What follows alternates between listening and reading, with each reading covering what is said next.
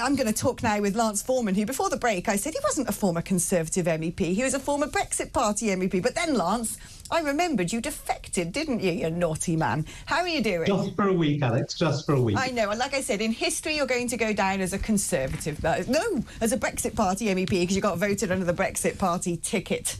Anyway, listen, we need to talk about something extremely serious right now, because as much as we try and talk about this on this channel, it is still constantly passed over, and that is the threat to the Jewish community.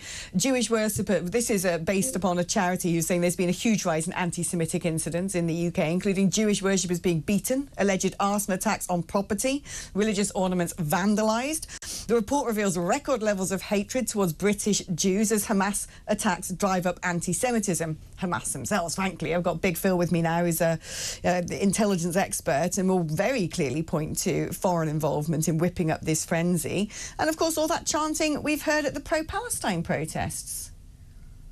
Well, they're not pro-Palestine protests, Alex. They're Jew hate marches. You know, many Palestinians were killed in Syria. Where were people marching for the Palestinians then?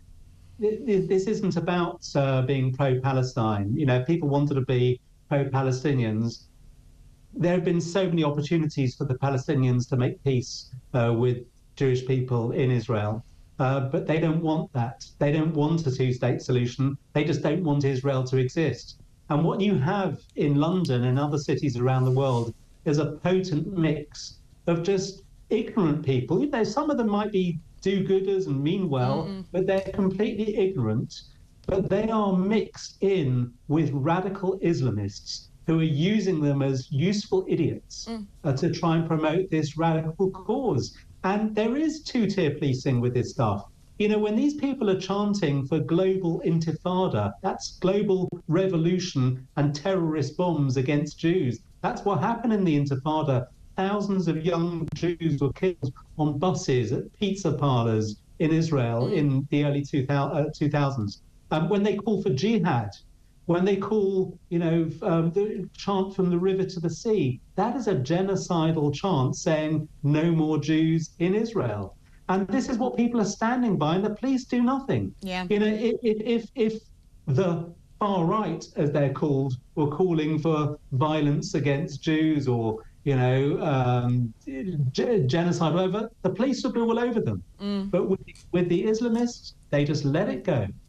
Yeah, I mean, this is what's important. And I've been saying for a long time, like, I'm not, you know, someone wants to crack down on freedom of expression and right to protest. But the minute that we had it on authority from Robin Simcox, who is the government's advisor on counter-terrorism at present, is the minute that he said, and it came out publicly, and he confirmed that there was foreign malign involvement in these protests, that is the moment at which Rishi Sunak, the former Prime Minister, should have said, we know now that these marches have been infiltrated. Doesn't mean everyone on them is aware of that, but we know that they have. And for that reason, we're going to follow suit with France and Germany and say they must come to an end now. If you're a good, well-meaning person who is worried about some of the things you're seeing online about casualties and fatalities and all the rest of it, we're not judging you for that, but please don't come and join these marches because they are being used by enemies of this country, and actually it's having a huge disproportionately adverse effect on other members of our community. Now, if we'd just been spoken to like adults and disbanded those marches in a commonsensical way,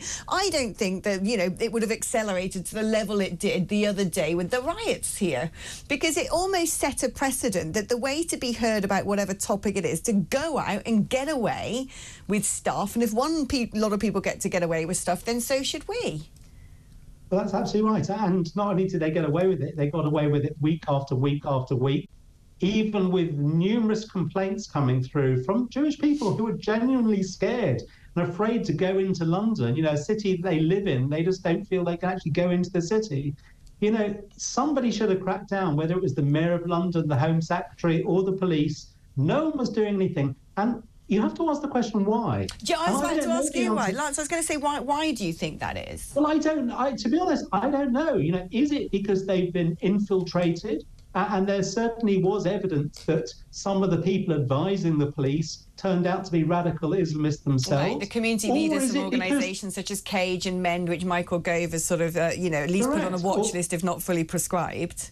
Indeed, or is it that they're afraid to clamp down because they're afraid of being accused of Islamophobia in exactly the same way as they were afraid to clamp down on the grooming gangs? Let's bring old Big Phil into this. I mean, look, I'm totally with Lance on this. It was always going to be there, at least in part, even if the majority of people, there's a lot of sort of, you know, Instagram middle-class women who just want to seem nice and put a photo on Instagram at these things.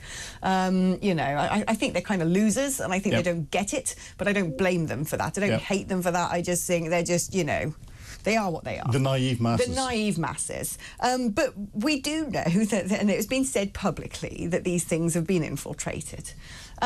So why is it? Lance asks a perfectly valid question of why that the government didn't take the opportunity, when they saw the opportunity there, that there's intelligence to show these things are compromised. You've therefore got a reason. It's not clamping down on free speech. It shouldn't even be saying to Muslims, well, now that community must be even more inflamed and angered because they're not being allowed to protest, because it's saying there's an actual reason of public safety here and in the national interest that these things don't happen. So why didn't they take that opportunity when they had the chance? It's very, very difficult to answer without getting more information behind it. One of the reasons could have been that the government had assessed, or those that are advising the government had assessed, that if they did clamp down on these, then more radical extreme groups would go out and start to riot and cause real disruption, and that would have been jumped on by the terror organisations. Ironically, is that not what's actually happened? Because I would say that the contributing factor to the radical riots that we've just seen has been these marches. And again, this is where a lot of the decisions that are made in government, because government is working by soundbite and not substance, and it's been backed up by press by soundbite, not substance. People aren't thinking through the second and third order implications of what they're doing. So by not banning it, they haven't worked out that this is what could happen. By banning it, they've gone, and we don't know the real logic that's gone through the government thinking. So there needs to be more detail put into the thinking of all of these things. And I know our security services do a lot of the thinking. It's whether the politicians and whether the senior leaders in the police and all the rest of it actually listen to that. The police officers almost certainly will do, but how much political direction is... A lot of this is done behind closed doors. It's in very grey areas. We don't know. We don't know. Lance, while I've got you on, I want to give you the opportunity to tell me, you know, I've taken back the phrase, not taken back because it wasn't mine in the first place and I don't like it, but I'm nicking the phrase lived experience from the left because it drives me freaking mad. But if various people get to have their lived experience, we all do, right? So I want you to tell me and tell our audience and anybody watching this what it's been like for you. Oh, well, amongst the Jewish community, I mean, people are fearful that the conversation that's going on is, you know, will there be a place for us here in this country or for our children, certainly for our grandchildren? Should we consider... Because you have to remember the mindset of Jewish people. You know, we went through a Holocaust in living memory.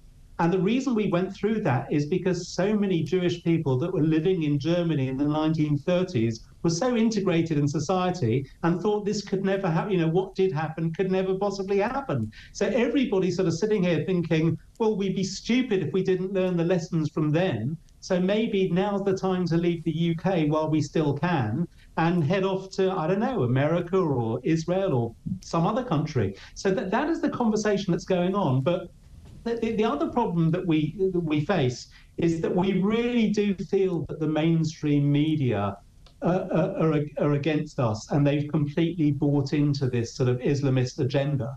And you have to look at, you know, the BBC are wholly responsible. You know, they've been institutionally, in my opinion, and the opinion of many people in the Jewish community, institutionally anti-Semitic for many years. They produced a report 20 years ago, the Balin report, which has never been made public. The BBC spent £500,000 in legal fees to ensure this report never saw the light of day. But the BBC has 40 million viewers with BBC Arabic, so they're never going to, they're never going to say good. BBC Arabic is a very alarming it is, and branch Al of the Jazeera and BBC. Sky News, it's a real problem. We're not getting balance in the media. That's why people are ignorant. I mean, Phil, you were nodding to things that Lance was saying there, and I mean, what I don't understand is how for a long time it's been trendy that on the left wing, and it's becoming sort of vogue again now to sort of look at Israel, look at Jewish people as somehow the ones with the privilege that must be beaten down. Where does this come from? It is the politics of envy, it's the politics of hate. It's the politics of division to say, well, Israel's been an extremely successful nation. It has cohesion. It has all the stuff that left-wingers keep saying that we don't have enough of. It's got gay clubs. It's got, women who are serving in the armed forces. It's got all the great things that otherwise they seem to think is exactly what we don't have enough of. And yet they'll look at Israel and look at the Jewish community and say, these sort of like ridiculous ideas that somehow they control the world and have all the money, etc. Why is that still going on? Well, I think they're setting a precedence in the Middle East that goes against all of the other Middle East countries that are there, and that's why there's been real difficulty historically, I think, integrating, and people have been selective again in their application of history. The Jews have been persecuted since time began virtually, and the Jewish faith existed long before the Muslim faith came along, and the Israelites were there before what we are now describing as Palestinians came into Judea, and people are willing to mix all of these things up. And they're bringing democracy, they're bringing freedom of expression, they're bringing equal opportunities into a region where you don't have democracy, you don't have freedom of expression, and that's why it's seen as an enemy. And the persecution that the Jews suffered in Germany, it wasn't just Germany, it was France, the Netherlands, Belgium, it was across the whole of Europe were then taken and pushed into concentration camps. And that's something that you cannot forget. And then since the Israeli state has existed, it's existed in a state of where it's been threatened with its very survival. So from day one of it existing, it has had to have a policy of national survival in the way it's trying to protect itself. No one else has had to do that.